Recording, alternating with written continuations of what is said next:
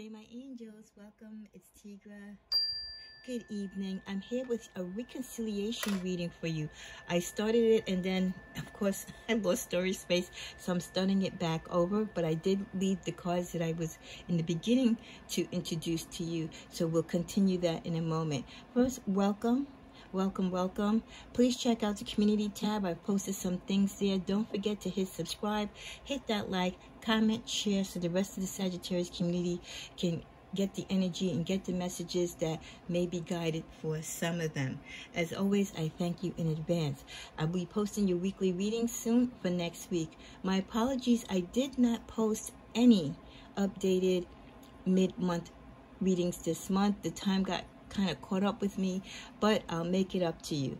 My new policy is going to be, I want to see at least 50. I should be getting at least 100 likes and at least 100 views on each video before I continue to keep putting more content at the consistency that I do. Keep in mind, I do take my free time to do this. I do this for your benefit more so than mine. I mean, it's part of my spiritual journey, but I want you guys to get these messages, and more importantly, I want to make sure that you appreciate what I'm doing for you. So as always, cards are blessed and prayed for. This is a general reading, so it may or may not apply to you. But whoever it does, I hope they will see this. So again, this is talking about reconciliation. Those of you who are apart, and both of you or one of you could be, you know, asking the universe or has asked the universe. And maybe that's why I've been drawn to do this reading, because I've really never done a reconciliation reading before. And being that I have the appropriate decks to do so, I said, why not? So the first card that I was guided to was long distance between you, play more, be patient. And then the following card, which was the overall energies, was healing in progress. Until the camera had gotten cut off. So we're going to start off first with these messages. And again, this is in regards to reconciliation. So some of you might have said a prayer out there to the universe, or petition or ask the universe for guidance, whether you should get back with someone, or someone has stepped up to you, you know, giving you that feeling and vibe like they want to reconcile. Or they might have just straight out said it.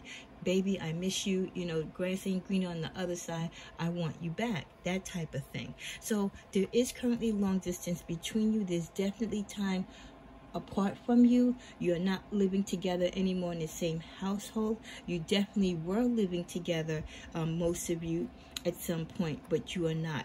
The distance can be very, very far. And when you look at this picture, you know what this is? Remember when you were a kid? Depending on how old you are, you used to take the paper cups, and we used to put the string and play telephone. Well, that's how you're communicating now. Like, if there is any communication, it's through telephone or text, because you're not physically together. Play more. During this time, both of you have been engaging. I wouldn't say that you're talking to other people, but you're definitely hanging out. You're trying to not let the stress of the separation or the time apart get to you. So you are trying to make, you know, the best of a bad situation. The universe is telling you to be patient, because for many of you, this reconciliation is not something that's going to be that easy to do. And for many of you, you might have to be patient because a reconciliation might not be in the cards. You might be at that crossroad in the relationship where one of you might decide that it's not meant for you to get back together at this time, that the relationship has gone its course. There is healing in progress for both of you overall, as you both continue to live your lives. And if you have children together and you co-parent, you know, you're still healing. So whatever happened to separate you two, the feeling and the doubt and the insecurities and the hurt and pain is still there. You know, you could put a band-aid on it for a quick fix, but there's deeper issues for many of you in your relationship that needs to be repaired and fixed before you can get back together or even talk about reconciliation. Let's get a clarifier with the tarot, and then I have some other cards we'll use. Wow. Okay, so we get the Ace of Swords. So like I said, you know, someone does want to come forth. One of you or both of you could want to come forth to, you know, to try to begin this healing process, to try to begin the communication. So some of you could have been talking and communicating, but if you have children, you know, it's been about the kids, or it's been about the house. You know, it's been about business. It hasn't been about the romantic side of your relationship. But some of you do want to get out of your mental space, if it's not you, it's your partner, and come forth. You know, the person that's not with you, they feel, or either you feel like when they left, they took with them, either they took physical stuff, or they, like, you felt like they took your heart, they took your joy, or they took the trust, I feel, in many cases, that you had with them. But it was like a thief in the night. Many of you, the separation was unexpected. You wasn't expecting it, and it came like a thief in the night. That's the type of message that I'm getting. We get the card of the Empress. So, very interesting, because some of you, again, the reconciliation might be in the talks, because some of you might have found out that you're pregnant. So that's definitely a reason to want to talk to your ex or your current partner that you're apart from, if you're expecting. Okay? If you're expecting. It also could be the energy of the Empress that, again, it's the beginning of conversation, the beginning of trying to birth new ways to conversate, birth a new way for you to come together, create a new way for you to rekindle and heal from what has happened and start over. Let's see what the underlying card was underneath the deck. The Knight of Cups. So again, someone is coming forth with expressing their feelings. So it's either you or your partner or both of you, but the need for you to express your feelings, the need to talk, definitely is coming up. The other message that we get is, wow, oh my gosh, wow, what, you know what I gotta do, right? Ooh, thank you, my angels, thank you, we thank you. What does this say? What does this say? Can we just talk? Wow. Can we just talk? It's like things had gotten so difficult and so distant between you two that you both had to kind of be patient and wait till that other person was ready to heal, or wait till that person was healed and ready to talk. And now one or both of you is saying, come on, babe, can we just talk? Can we just talk? Especially if messages were brought forth that you are expecting.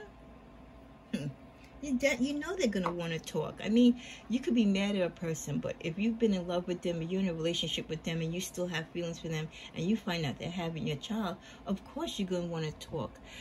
Many will use that as an excuse to find their way back in, but hey, you got to do what you got to do, right?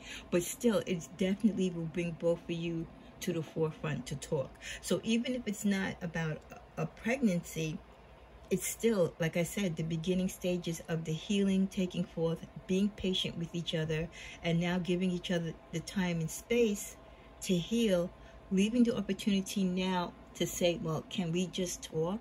You know, can we at least just talk now? You know what I mean? We've been apart some time. You know, I think we're both mature enough and there's enough love between us to talk. You also get the card, this is becoming exhausting. So again, maybe the patience is running out between one or both of you, you know, being apart.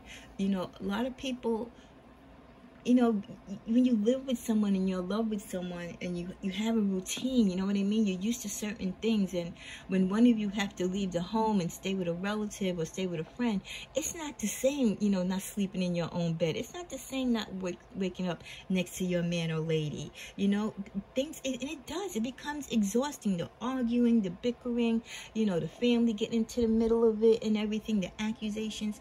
It gets to be exhausting. So not only is the long distance exhausting, but just the overall energy of you two being apart is exhausting.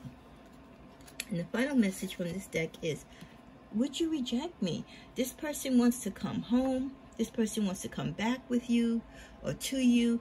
You know, they want to reach out to you. You know, they want to apologize, but they're kind of skeptical because they don't know if you would reject them.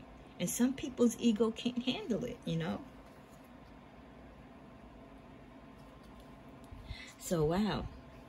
Let's see what else we have.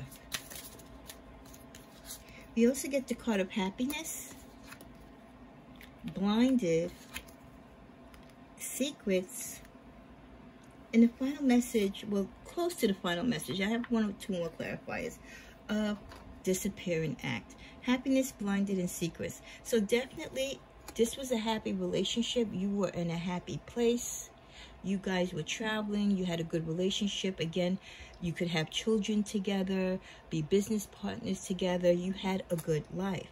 But someone, what did I say? Someone was blindsided. Something unexpected happened in this relationship that one of you was not prepared for. Thus the separation, thus the time apart. Somebody was holding secrets. Again, explaining the separation. And now the disappearing act with the overall energy. The disappearing act in essence is the both of you being apart.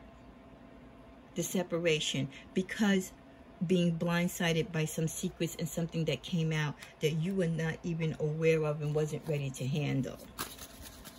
Thus, they could have ghosted you in the beginning, and then after they ghosted you, they might have tried to come back, and then you just put them out.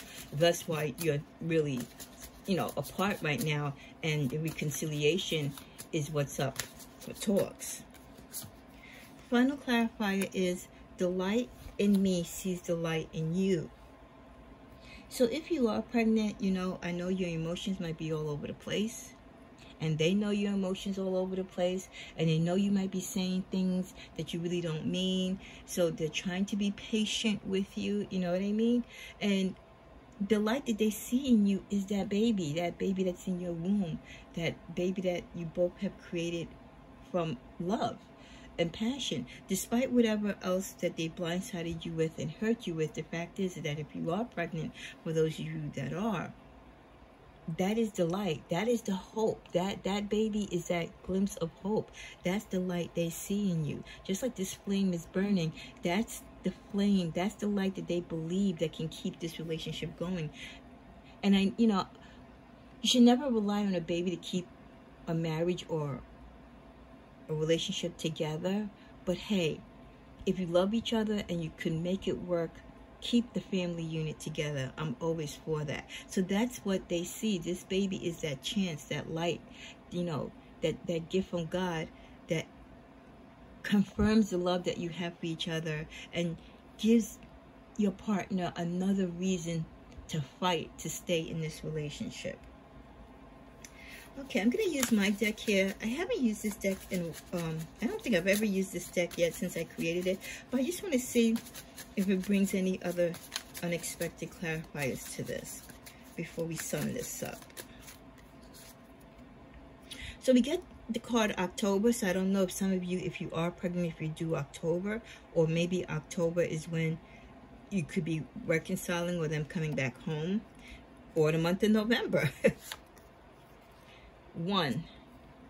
So the baby could be born October 1, November 1, or they could be coming back the 1st of November, the 1st of October, and filled with anxiety. So both of you or one of you are filled with anxiety because you're like so anxious as to, you know, are we going to get back together? Are we not? Like, how long this is going to go on? And especially for the partner who left. Now, it doesn't mean that your guy left, because sometimes the girls leave, you know. Sometimes the girls leave too, and they go stay with their mom. Especially if you're pregnant, you might have left and went to get support from your family. So whoever left, the person that has stayed behind, that person that left is filled with anxiety because, again, you know, they're the one that has to return, but they kind of need that partner who stayed behind to forgive them, to give them the okay.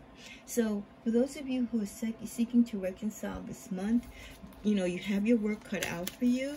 But if there is a baby in the way, that baby could be a determining factor that brings that person back. Final card. You are not being heard. Wow. So there was no conversation going on between you. Again, for some of you, you were talking regarding household matters, etc. Others of you, you were totally tuned out. It was like they had earmuffs on and they weren't hearing nothing you had to say. If you called, they put you to voicemail, etc. So you were not being heard. And that was one of the problems, because you had to give this person and yourself time to heal. Let me get a clarifier on you're not being heard. Yeah, well, you're not being heard, and you didn't have an opportunity to be heard because you were probably put out. Your partner or you was probably put out, and you just had to pick up and go. So there was no opportunity for you to explain your case. And I believe that happened because whatever you blindsided them with, or whatever they blindsided you with these secrets and everything that came out, they had to bounce. They had to go. Like, you were not letting them stay. So the disappearing act, they ghosted you after you put them out. But now, like I said, now this reconciliation talks are coming up. Can they come back home? Will you reject them? Will, you know, can you just talk?